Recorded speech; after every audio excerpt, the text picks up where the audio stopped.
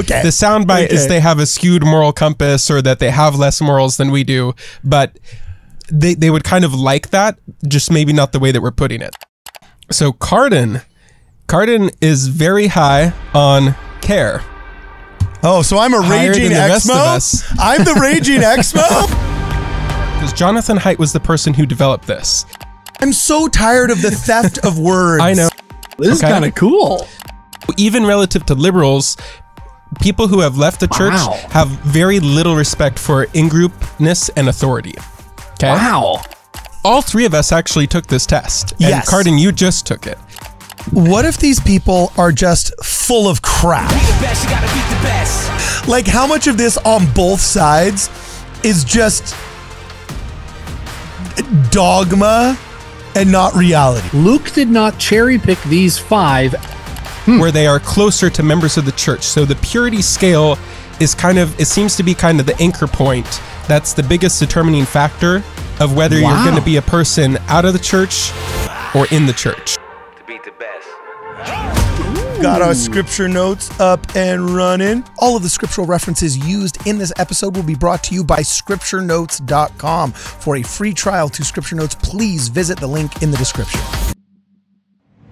Welcome, ladies and gentlemen, back to Ward Radio. I'm your host, Cardinellis. Today I'm joined in the studio by Luke Hansen, editor-in-chief of Ward Radio News, as well as via Zoom by Jonah Barnes, the associate professor of all things apocryphal. And today we are going to be talking about the moral foundation scores of basically Latter-day Saints versus ex-Latter-day Saints. And this article that was written by the Deseret News, applying moral foundations theory to current and former Latter-day Saints. Basically, we're doing a study that has been made by one Jonathan Haidt, who's a favorite scientist or a favorite sociologist of this channel, who sees what happens, I guess, when people lose their faith. And unfortunately for ex-Latter-day Saints, which is the euphemism we're using for angry trolls on ex-Mormon subreddit, unfortunately for people that hate watch us, what did they come up with, Luke? What's the soundbite? Essentially, they have less morals than Latter-day Saints do. But it's not as bad as it sounds, because they would actually probably be happy in having less morals than we do. Now, we say less morals, like, do they just not feel bad about killing somebody? Let's start to break it down. Let's start to break it down. So there was Jonathan Haidt, and he was like, what do you want to say, but you're euphemizing? No, I actually do want to actually explain it. Okay. The soundbite is they have a skewed moral compass, or that they have less morals than we do, but they would kind of like that, just maybe not the way that we're putting it. So here's how it goes. So Jonathan Haidt, atheistic, secular, but rational professor who studied moral psychology and did kind of the trailblazing in the realm of moral psychology. He came up with all these different questions, asking people about what they value, where their morals lie, and broke it down and discovered there's about 5 morals. They split one of them into 2. Okay. And now there's 6, but everybody still kind of uses the 5 moral foundations. And before I explain them, I'm just going to list them. Okay. It's care and harm, Okay. fairness and cheating, Okay. loyalty and betrayal, authority subversion, sanctity degradation. Okay. So it's kind of explaining the 2 opposites. If we just list off the positive side, it's care, fairness, loyalty, authority, and sanctity. Okay. And Excellent. so what Jonathan Haidt found, before we explain these in depth, what Jonathan Haidt found, and he did actually pretty famous TED Talk on this a few years ago, was that people of a more conservative bent are pretty high on all of the values. On all 5 of them. But people who are more of a liberal bent really mostly only care about care and fairness. And they don't care that much about loyalty, authority, and sanctity. Okay, interesting. So let's drill down a little bit, and we can pull up the graphic that talks about what each one of these are. Okay. So care and harm. So this is something that more conservative and liberal people say that they value. It says care and harm relates to the values of kindness, gentleness, and nurturance. We have an ability to care for and be attached to others. We also have the ability to feel and dislike the pain of others. So yeah, care and harm. So basically you're saying a liberal is like a 2/5 person, while a conservative is like a 5/5 person. Well, see what the liberal would probably say is that those other three values are actually kind of like bad. Like they get in the way of what really matters, which is the care and the fairness.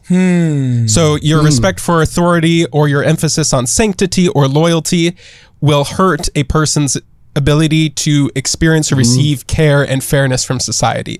So we might put it as, oh, it's a skewed moral foundation, but from their perspective, they're saying you're putting things upon a pedestal that should not be equal to care and to fairness. So the dad saying, no, honey, we're not going to trans the kids is getting in the way of the awful. So the sanctity and the loyalty and the authority is getting in the way of the fairness and the care. And so it's causing harm. You mean the fairness and the cheating? I'm just kidding. Yeah. And we'll get into the specific numbers, but I'm just going to go through what these mean really quick here again. So care and harm. Fairness, when we help our kind of others, we value those who reciprocate. From this generates ideas of justice, rights, and autonomy. It also touches on proportionality, that people take their fair share. So they actually, this is the one that they ended up splitting into two. And the surveys that we're going to look at, we're not going to touch this, but just so you know, he decided that this needs to be split into two, which is reciprocity. So what you put in is what you're getting out. Okay. Versus more of like everybody deserves equal chance. Okay. Or an equal outcome. So because equality of outcome is different than equality of beginning of. Yeah. So they've split of opportunity. What do they call it? There's equality of outcome and equality of opportunity. Most conservatives are huge on equality of opportunity. Yeah. And very open to those arguments, but equality of outcome, that's straight up communism. No way. Yeah. So they split the fairness into equality and proportionality. So now there's 6 moral foundations, but a lot of the research has just been done on the 5.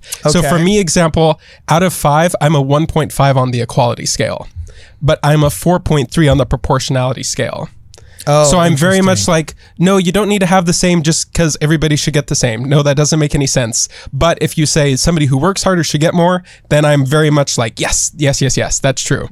So, but when you average those out, that's your fairness. Now the third one is third moral foundation is loyalty and betrayal. Humans have the ability to form shifting coalitions, and we value those who are loyal to these coalitions. From this idea comes the idea of patriotism and self-sacrifice for the group. So you can already see how more of a liberal bent might push back against this. You shouldn't give preference to your own country just because it's your own country. That's silly, that's stupid. Whereas a more conservative person would say, no, you should have loyalty to those that you are part of, the groups of your family or country, even if you didn't get to choose that. You should still have the innate loyalty to them and preference them above others to a rational extent. Number 4, authority and subversion. Humans also have the ability to form hierarchical social interactions. This foundation underlies virtues of leadership and followership, including deference to legitimate authority and respect for traditions. Okay. So you want to keep the traditions, you're high on authority. If you want to kind of blow up the traditions and do whatever you deem to be more caring and fair, then you do that instead if you're low on that.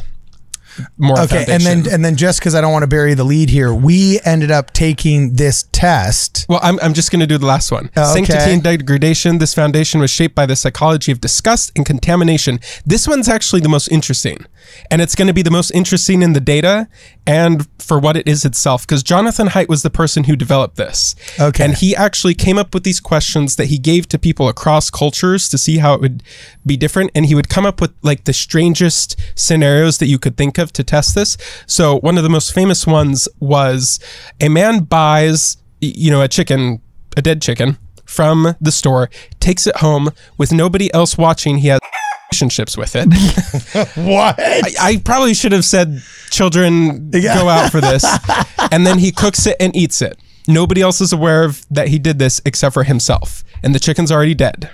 Okay. Is this okay? Not okay? No opinion. So that's kind of the sacredness, the purity scale, is things still have value and there's things you still should and shouldn't do, even if it doesn't hurt anybody. Yeah, okay. So that's the purity. Okay, so I don't that's think all dudes 5 like of them. that would not end up not hurting anybody. That's the only problem. It's like, No, I don't care. You do you. Like, I really don't care, bro. But like, also, like, dog, that's like straight up. There's the bad guys. Like, that's always the opening of the horror film when they want to introduce the serial killer. Yeah. So like, there was another one. Once again, children, out of the room. Okay. Put it on mute. But Once again, for the next 15 seconds, there was another one that he came up with, and he was actually looking at moral reasoning as well, which was fascinating. This one was more to college students, and he came up with the scenario: a brother and a sister decide one time when they're alone together, it might be fun to have. What? They use protection. There's no chance of them getting an STD. No. They're both happy that they did it afterwards, and they agree never to do it again. And Negative Ghost Rider. But and so this was one of the questions. What it was everybody would instantly say, absolutely not. That is not okay. But then they would ask him to try and justify it, and they would be like, they might get sick. No, we said they weren't going to get an STD. Well, they might have a baby, and that we said that there's no chance of them having a baby. Well, they might regret it later. Nope, we said they didn't regret it later. Well, I still don't think you should do it, but and so kind of this moral reasoning, they were trying to dig into that. So that's interesting. Point being, that's the purity scale. That's all kind of talking about that purity scale of moral foundations. Things that you shouldn't do, even though it doesn't hurt anybody. Okay. Okay.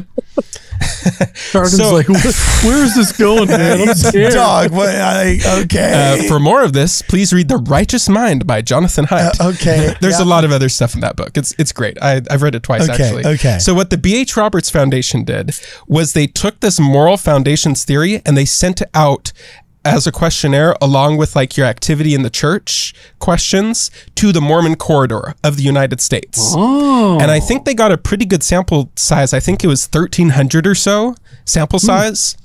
And so if we pull up what they did, this graph is going to be a little complicated. And unfortunately, I don't have where they broke it down piece by piece as we're slowly adding onto this graph. So we're just kind of fire hose, get this whole graph all at once. Okay. And I'll walk you through it. So what it's going to be, we're going to pull it up. Yeah, that'll be good. Okay. All right, so we'll pull it up here. So what's going on is the 3 colors, we kind of have 5 different columns, and these are the 5 moral foundations, right? Yeah. And the audience can't see what that first set of 5 different results are. Okay. That's the harm and the care. Gotcha. And then fairness, reciprocity, in-group loyalty, authority, respect, purity, sanctity. So there's all 5. Okay. The first 3, okay, so the blue, green, and the red, yes, are liberal American, moderate American, and conservative American in that order. Okay. So blue liberal, green moderate, red conservative. Okay, cool. And then there's a little space, and there's the blue and the purple. Yes, gotcha. And so the blue is Latter-day Saint and the purple is former Latter-day Saint.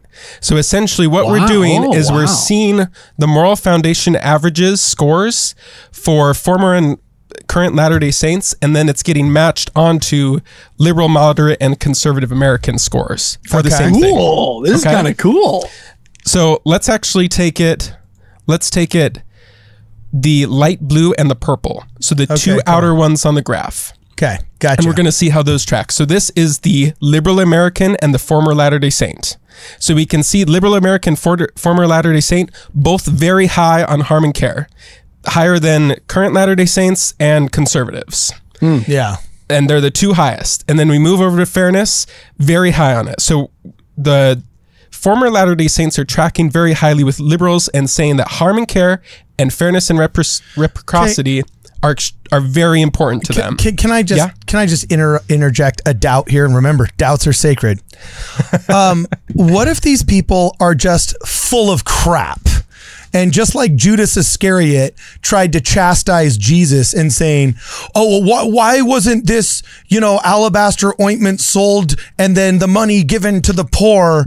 Because all of the studies show that though liberals scream from the rooftops about how much we're supposed to care about people, all of the money given to charity, they give the least amount. Yeah. Like the people that talk the most about care and talk the most about fairness are the ones that don't want to provide it. They don't understand how difficult it is to actually give it.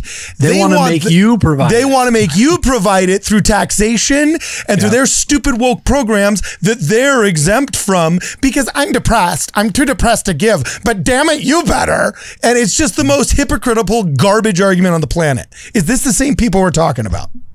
Sure. Sure. This is just self-reported. Okay. That's all we're looking at here. Self-aggrandized self-reporting. Okay. All right. Self-aggrandized. Well, no, but all three of us actually took this test. And Yes. Cardin, you just took it. And Which so one of us we're gonna ended up being the most Well, that's what we got to see, but we got to read this data first before we can see what our data is and how it relates to it. Okay. So if we go back to the graph, harm and fairness, care and fairness, very important to the liberals and to Exmos. Liberals and Exmos, very important. If we move over to in-group and loyalty, once again, we're looking at the two outer ones on each of these columns. So the light blue and the purple. The liberals have a low in-group and loyalty score, but the former Latter-day Saints have a significantly lower in-group and loyalty score. Yeah. So even relative to liberals, people who have left the church have very little respect for in-groupness and authority. Okay. Wow. Which is kind of, again, I think is full of crap because look at all of the Expo podcasters. In-group and loyalty. Then if we move over to authority, both the liberals and the people who have left the church have almost an equal and pretty low authority and respect. They track all over. This is crazy. Yep. And then if we move to purity and sanctity, liberal Americans and former Latter-day Saints have extremely low. This is the lowest of all the categories, extremely low purity and sanctity score. So they care very little about actions that don't harm anybody, but that society has still deemed to be as wrong. Now, just to say at this point, Luke did not cherry pick these 5 out of 500. These are the 5. Yeah, these are the 5 tested. moral foundations. Yeah. Yeah. And so this is why in the data, Jonathan Haidt presented this at TED, a pretty famous talk, and one of the big things in his The Righteous Mind book. And The Righteous Mind is actually trying to explain why we disagree fundamentally on morals across political spectrums is because we actually have different morals from each other. And you said these are the original 5, but now it's been updated to 6? Yeah, now fairness has been split into equality and reciprocity. Okay, awesome. But we're going off the original 5. The OG. All right. So then if we go to Latter-day Saints and conservative Americans, so now in the 5 sets of results for each of these 5 moral foundations, these are going to be the inner. Is it this graph right here? No, it's actually the same graph as before. The red and blue columns. Okay, gotcha. The red and the blue columns. Now we're going to look at that for each set. For harm and care, still pretty high. Conservative and Latter-day Saints. Latter-day Saints are a little higher. We care more about caring for people, not harming them, than your general conservative. But it's still pretty high. Everybody cares about this. Fairness and reciprocity. We almost are the same. Current Latter-day Saints and conservative Americans are almost the same. In-group and loyalty is kind of low for everybody across the board, but conservatives and Latter-day Saints are almost equal and are higher than the progressives and the former Latter-day Saint. Then authority and respect, we actually don't care as much about authority than conservatives do. So Latter-day Saints don't care as much about authority as conservatives do, but it's still significantly higher than the liberals and the former Latter-day Saints. And then for purity and sanctity, Latter-day Saints are actually significantly higher than conservatives in the emphasis that we place on a purity moral foundation. I call BS because our redemption cult, dude, purity culture is not, that ain't a Latter-day Saint thing. Purity culture was invented by North American evangelicalism. And some of it was imported, I think, especially in the 90s and the early 2000s into our culture more than it should have. But that's like a wholesale North American evangelical invention. We're not talking about purity culture. It's a little bit purity culture. But it's not, I have a napkin. It's not totally purity culture. Okay. It's like the questions that Jonathan Haidt created, that you're not harming anybody, you're all alone, is something still gross or not, and tracking whether or not you think that's gross. Because like if those were the parameters of the questions, I would be answering very low on the whatever you do. Cardin, we're going to see what your scores are. Okay, cool. Let's see. Yeah, you don't need to comment on it. We're actually going to see what your numbers are and how they relate to Jonah and me. I took this test. My only problem with all these questions were they like, well, do you think you should always fight for your country? It's like, well, if it's a good country, yeah, you should fight till the freaking death. But if it's a degenerate, amoral one, then leave like the Pilgrims did and form a new one. Disagree. You know what I'm saying? No country's worth dying for. Disagree. Oh, geez. You're not one of those pacifists, are you? I'm totally a pacifist, brother. Okay, well, we'll go fight so that you can freaking be cush in your pacifist apartment. You know, have fun. I'll lay flowers on your grave. Thank you. It's more like this. If there are two equally good countries, should you always, sometimes, or equally, or like no preference, fight for your own country? Oh, no, yeah. Within a margin of error, if all things are considered equal, then yes. However, would you say always fight for your own country, all things being equal? Well, yeah. If not, what point is there of having a country? Okay, so you're pretty high on authority. I mean, on in-group loyalty, then. Yeah, but I've never seen, at least in modern history, a time when that's been like two pretty good and pretty moral countries just decided to, engage in bloodshed. But this is survey, so it's a survey. It's okay, sure, fine. It's your opinion on stuff. Fine. All right. Sure. So now let's go to the second graph. So the one that's under the one that I just did. Okay, the moral foundations one right here. Scores Latter-day Saints. Yeah. So now we've broken it down into, we're just looking within the Mormon spectrum, you could say. Yes. So on the on the left, we have Latter-day Saints, and then it goes all the way over to former Latter-day Saints. So Latter-day Saints, all-in Latter-day Saints, selective Latter-day Saints, and former Latter-day Saints. Wow. So if we break down the selective real quick, I'm just going to explain the selective Latter-day Saints real quick, and then I'll answer your question, Jonah. Selective Latter-day Saints are the people who attend church usually at least 3 times a month. And they actually did this with data. So they put all the data into the computer, and then the computer itself split out with an algorithm who's considered all in and who's considered a selective Latter-day Saint. Okay. So they attend church like 3 times a week. So not inactive, but not every Sunday they're going to be there. They think maybe the church might change on priesthood being given to women, but they're not committed to it. They think the church might change on gay sealings, but they're not saying they have to, but they're just kind of in the middle on it. And then you can kind of go down the list and infer how they might answer other questions. Whereas the all-in people say, yes, the Book of Mormon is literal. I attend church basically every week. I read my scriptures almost every day. I pray every day, all that stuff. Then the selectives are iffy about it, but they're still in the church. All right, Jonah. I'm not criticizing the design of the graph, but it sounds like it's trending. Green is very LDS. If you could scale this, and I know this is dicey language, but green is extremely LDS, obnoxiously LDS, which I proudly am. Blue is a little less so. Light blue, and then purple, you're out. If you were to switch the green and the blue columns, these would all be trends. You'd see that as you get away from the church, your pair goes up. You're actually incorrect, Jonah. The blue is the average, so all Latter-day Saints together, and then it's split into the green and the light blue. So if we look that's exactly what I'm saying. So what you should have done is put the green first. So it showed very LDS trending to less LDS. There's two different blues, so I misunderstood. Yeah.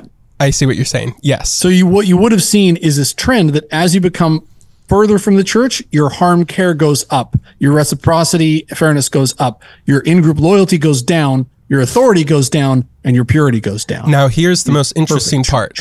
And if we pull up the graph again, what we're going to see. Okay, yeah, but it also just kind of seems like, this is some commercial for the Exmo anti-Mormon community that, look, WardRadio proves you're a more caring person if you leave the church. See, and that's why I said that they would agree with having a skewed moral foundation. They're going to be like, heck yeah, we care more about harm and care than we do about loyalty and authority. And what are you talking about? Is that when we step in and say, yeah, sorry, stats show that you're full of crap? Or what? That's a different podcast. All talk. Okay, If we pull up the graph again, you can kind of just ignore the dark blue the navy blue for each one of these. So that's not there. And what it is green, light blue, purple is your spectrum of all in the church, kind of half and half, and then out of the church. Okay. So just like Jonah was saying, but look at how the light blue, so the kind of in the church, and the purple go together. So the people who are only half in the church are more closer to Exmos on harm and care than they are to members of the church. They are closer to Exmos in fairness than they are to members of the church. Wow. They're way closer in their opinions on loyalty to Exmos than they are to members of the church. They're much, much closer in their opinions on authority as a moral foundation. It's hard to talk about the graph when it's not up for the audience. I'm sorry. Okay. Authority and respect are much closer to authority and respect than they are to members of the church. But now we get to the last one. So far, people who are half in, half out of the church have trended much closer to Exmos than they have to members. But on this last one, it looks like on purity that they're closer to members, to Exmos. So the people that are half in look like they are closer to Exmos in purity. But we have to think about scale, proportionality here. And so their score out of 5 is actually about 3 times higher than the Exmos. And so proportionally speaking, people who are half in, half out of the church are much closer to Exmos on every one of the moral foundations except for purity, where they are closer to members of the church. So the purity scale is it seems to be kind of the anchor point. That's the biggest determining factor of whether you're going to be a person out of the church or in the church. Interesting. And that's the one part that diverged. Isn't that fascinating? That they split on that one. Yeah, they would say that only the judgmental purity culture people keep you in the church because it's an oppressive society and patriarchy. Exactly. Meanwhile, it's like, you have your own purity. It's like your purity test is, do you hate white people enough that you are washing of your original sin of whiteness? Do you hate, our purity test is, do you love things? Theirs is, do you hate things enough? Do you hate things enough? You know what I'm saying? Yeah. Have you already repented in front of, Facebook with a very long, is your original sin your patriarchy? It's like, please, dude. Did you tell your parents you hate them publicly? Yeah, exactly. Then you're one of us. Yeah, exactly. Okay, cool. So, anyway, so how did we fare? Yeah, so now we're going to look at our results. Oh gosh. Okay, cool. So whose do we want to do first? Is this one? Whose is this? It's actually the first set of graphs. The first. Do we want to look at all of them together, or do we want to look at each one of us individually? I guess let's look at them together. Whose all is together? This is Jonah's, right? I think we want to look at them together. Okay, I don't know how. What do you mean look at them together? The graph that says who's more Exmo? The first one. Did you put them all in one? Yeah, so all 3 of us took this test. Okay. And then we put them all together. Okay. So it goes, the way each of these 5 columns works is Luke, Card, and Jonah. Okay. Luke, Card, and Jonah. And then wait, show the audience again because the graph was up.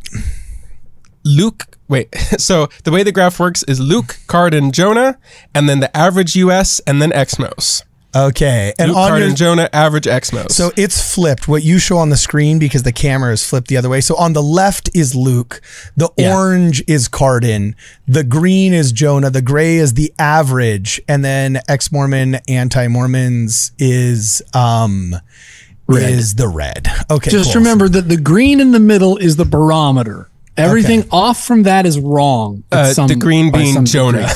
Yeah, the green is correct. So let's pull it. Okay, cool. And I'm fascinated about this because we made this graph right as we were about to record, so I haven't even gotten to look at it a lot. At it yet. Okay, let's stare deeply at this thing now. Let's stare deeply at this thing now. So Cardin is very high on care. Oh, so I'm a raging Exmo? I'm the raging Exmo? Is that? But I'm just not self-aggrandizing or what? Apparently, you're even higher on care than the Exmos are. Oh, interesting. Okay. We're all higher, though. No, you're the same, Jonah.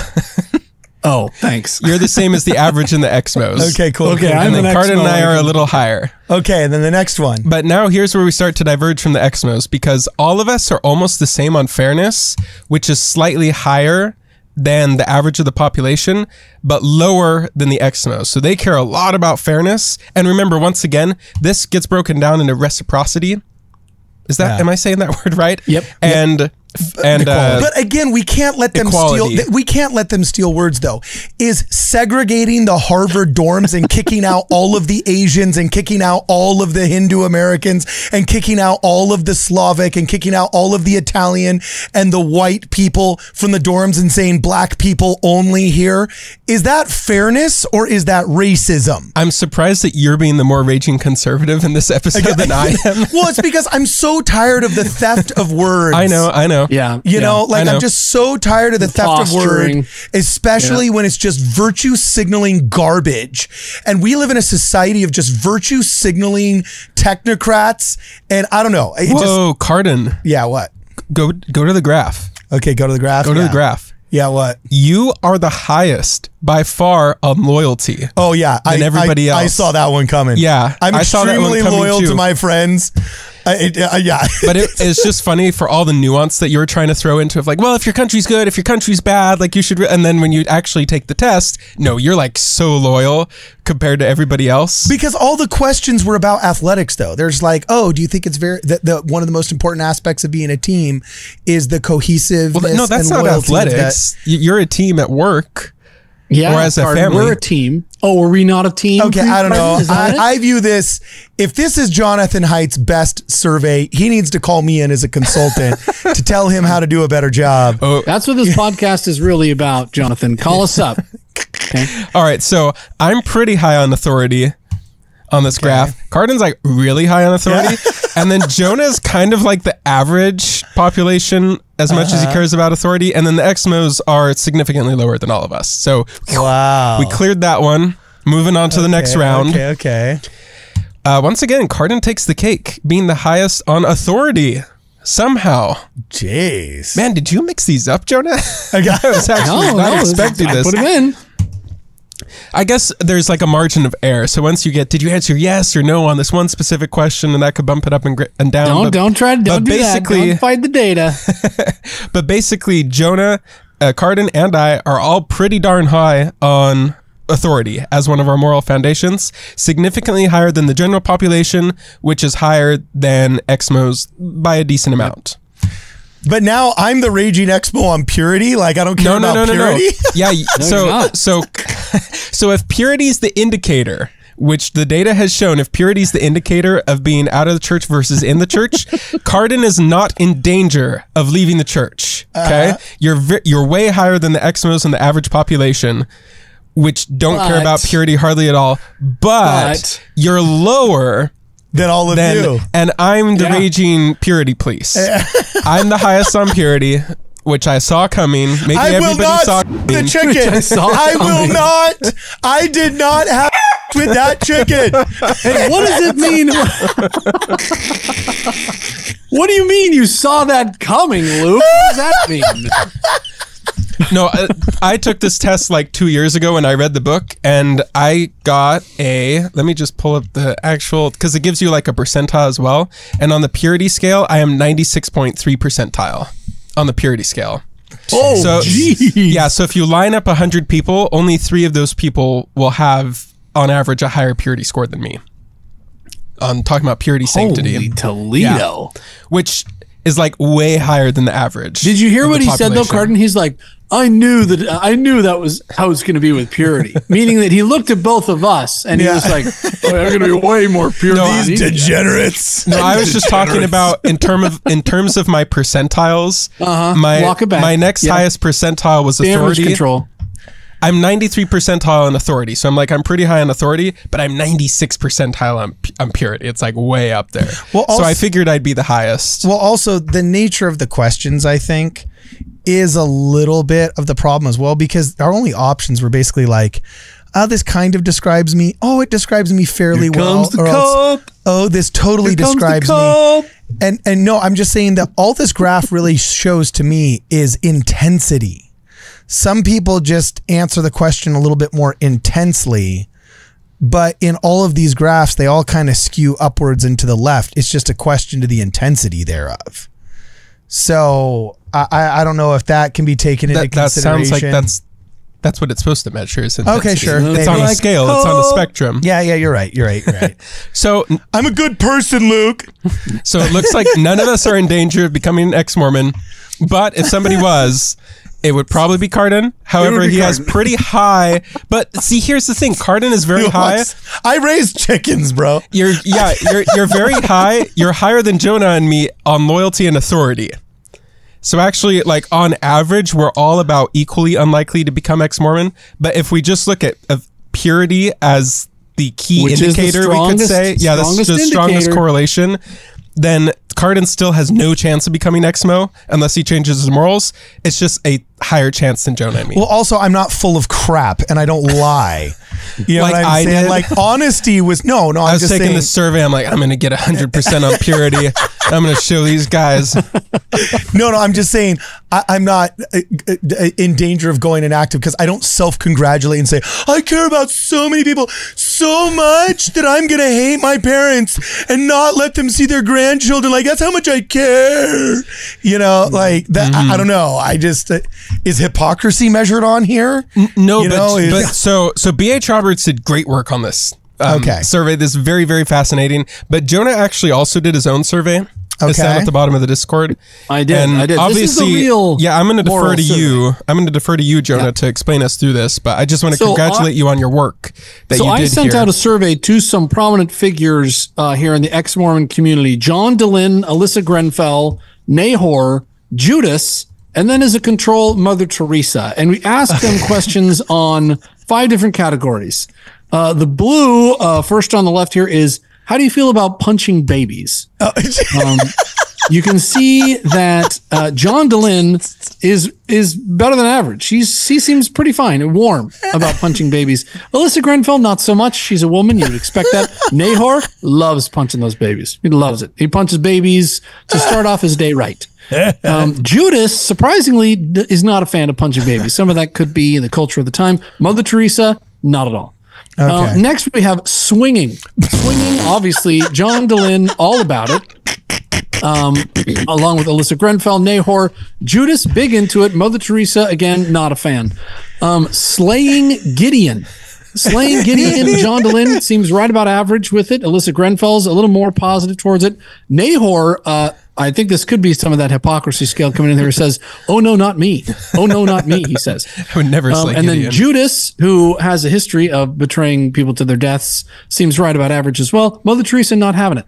Next, we have pineapple but she's on slightly pizza. having it. She's like slightly having it. She's like, it depends on who Gideon is. I could see that. Pineapple on pizza was another moral, ethical question we proposed to them. John Dehlin is a little less inclined. Alyssa Grenfell, absolutely no pineapple on pizza. Nahor is feels a little better about that. Maybe not too much pineapple, maybe a little bit. Judas loves pineapple on pizza. Kind of surprising. And Mother Teresa also is all right with pineapple on pizza. And lastly, do you like Disney Star Wars?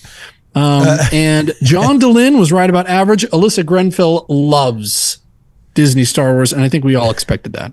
I think we all expected that. Funny. Nahor, also a fan of Disney Star Wars. Judas, I think the only answer he provided was, what is Disney Star Wars in Aramaic? I wrote that in the margin. And then Mother Teresa, also pretty warm towards Disney Star Wars. So I'm surprised Mother Teresa's that warm towards Disney Star Wars. Yeah, she can get on board. She loved the Acolyte. Interesting.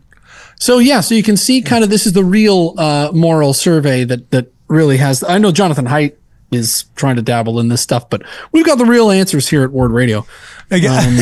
Pineapple on pizza, Judas, huge fan. Who knew? Alyssa Grenfell loves Disney Star Wars. Now you know. By the way, think about this, guys. I was alive, I believe, when Return of the Jedi came out. I was technically alive. I think Return of the Jedi was released in 1985, right? 85, yeah. So was it? May 25th, 1983 was when Return of the. So that was I was technically alive. I was but a wee babe, only months old, right? But I was technically alive when Star Wars Return of the Jedi was released. So I was there when the last of the original Star Wars trilogy was made. And in my lifetime, in one lifetime, in these brief 3 decades around the sun, I've seen it go from George Lucas, A New Hope, Empire Strikes Back, and Return of the Jedi into The Acolyte. Like just if there's any proof of what wokeism can degenerate a culture into, it's just the future's female. The future is The Acolyte. Your IP now sucks. See, I am actually old enough to remember when pineapple was the first ingredient that was put on pizza when it was brought over from Italy in 1982 on a very large tanker ship called the Titanica. It brought over thousands of pounds. What are you talking about? Pizza, and it was just bread and cheese and pineapple. And I have managed to see in one lifetime how it is just, this is what wokeness does. Now you can't put pineapple on your pizza without getting a second look from people. You can't even walk outside with a slice of Hawaiian pizza in your hands without being discriminated against. And pineapple. It's Canadian bacon, not ham. It's Canadian. It wasn't bacon. Canadian back then. It was Yukon. It was Inuit bacon. Actually, yeah, that's what it was. Made out of seal meat. It was seal meat, right? Okay, cool. Polar bear meat. So, okay, awesome. Well, anything else? Do we got anything else we got to say? What's your thesis? What's the big takeaway, Luke Hansen? The conclusion? Yeah, your conclusion. That's the word I was looking for, bro. The conclusion is no. No, that's not. No. I think partly the conclusion is just now you know. Like now we have more information about especially what the moral differences might be between you. Actually, let's back up slightly. They don't have data on when this happens in the process because it was just a one-time survey, not an overtime survey. So they don't know if having low purity moral foundation scale makes you leave the church, or if it's after you leave the church, then you develop a very low score in the purity foundation, or if it tracks along with it. So as you deconvert from the church, you are deconverting away from a higher purity score to a lower purity score. And I'm just using purity as a proxy for all 5 of these. Well, also, how much of it is that you've just accepted a new catechism and you're just reciting that catechism? That's what I'm saying is I think we can infer that it trends like as you're leaving the church, your morals are changing from where they were. I don't believe that all of the Mormons actually practice as much purity as they're preaching, because I was a young man at BYU. I know how many people got into trouble with their girlfriends. I know how it's I don't think the active members are practicing as much as they preach, right? But then I also have noticed from our hate watchers and what you see on ex-Mormon subreddit, what they say about us, it is kind of when you leave the church, you almost feel like you have to develop a new catechism. You have to try every drug that you were you missed out on, apparently, as if I don't know, methamphetamines was some rite of passage. You weren't allowed because you were in the Boy Scouts or something. Okay. But there's that, and there's a strange new catechism that you must recite. It wasn't a pretty wholesome upbringing in a nice neighborhood with a good Boy Scout troop and a wholesome group of young men that I could play with. They kept me out of trouble that my peers without as good and wholesome of an upbringing were not afforded. You're not allowed to look at it that way. You have to say, it was really this predatory organization run by an angry patriarchy who is trying to auction us off to a cabal of pedophiles who refused background checks and wanted to interview me as an 8-year-old, freaking weirdos, and it's okay, how much are the low scores on people that have left just them self-aggrandizing and reciting the new catechism, and how much of the high scores on the right of the active people is them reciting kind of what they think they should have been instead of what they really are? How much of this on both sides is just dogma and not reality? Does that make sense? Oh, it's definitely reality, I would say. Really? Because you gave it away when you started off. You said, I knew a lot of people at BYU that got in trouble with their girlfriends. Conceiving it as getting in trouble with your girlfriend is part of the purity moral foundation. What they're pushing back against is the idea that you're getting in trouble with your girlfriend. Oh, wow. Pretty good. So here's what I think. I know everybody's been listening to you guys. I don't know whether, waiting for me because. Sorry, Jonah. Here's what I see this is. Dr. Jeffrey Thane did a great presentation on worldview apologetics. Anybody's ever seen his presentation on worldview apologetics about how these things are like the top of the spring and everything else is downstream. So you think that religion or policy or politics is like upstream, and this is actually even farther up than that. So your moral foundation, what you think about authority and purity and loyalty and those things are actually more foundational than even your religion, is kind of what it sounds like. Interesting. So, but if you haven't seen Dr. Jeffrey Thane's presentation on worldview apologetics, he takes two BYU students, seemingly exactly the same upbringing, and yet they have totally different views on like LGBT issues. And he says, how is this possible? One of them leaves the church and one of them embraces the church. Like, they seem to be the same. Like, what are we missing? And he says, you have to go deeper and look at their moral worldview. And it's an excellent presentation. Dr. Jeffrey Thane, worldview apologetics. Like, you have to be self-loathing, hate your parents. Yeah. The whole 9 yards. He actually did it at the fair conference just a couple days ago. He gave that presentation excellent, as well. Excellent job. I thought his stuff Who is this great. again? Who is this? Dr. Jeffrey Thane. He prefers pineapple and olive pizza. Weird guy. He is an erudite man. Okay. Well, guys, thanks for hanging out with us. Let us know what you guys think. Do you think there is indeed, I don't want to say homogeneity or a uniform moral code, but do you think there's consistency in these conclusions we have drawn with your life experience? Because we want to respect your lived experience. See what I did there? You guys see what I did there? Wow. Yeah. Wow. So let us know what you guys think in the comments below. And as always, for this and more, please make sure you guys check us out at WardRadio.com. Hey guys, thanks for watching the video. We assume if you made it this far that you liked our content. So please make sure that you smash that like button and you share this video with your friends. Also, if you haven't subscribed yet to our channel, please make sure that you subscribe and you press the alert button so you receive alerts on every one of our daily uploads. Now, we want to make sure that we keep all of this content flowing for free to you, the viewer. And to do that, we need your help. If you're a person of means, please consider a direct contribution through Venmo or through Zelle. And the links to those platforms will be in the description as well. Also, if you want to help us out, please make sure you buy some of our merch. We got really cool hats, really cool t-shirts for both boy and girl viewers, all available on WardRadio.com. And while you're there, you can sign up for our Ward Radio newsletter. You can receive all the really great Ward Radio news directly in your inbox simply by putting your email address in WardRadio.com. And finally, if you guys want to help out purchasing some of the equipment in the studio, you can always check out our Amazon wish list that is also available in the description of this video. And either way, whether you're pressing this button here to make sure you're subscribed to our channel, or whether you're watching another video here just because you like our stuff, we look forward to seeing you guys in the next program.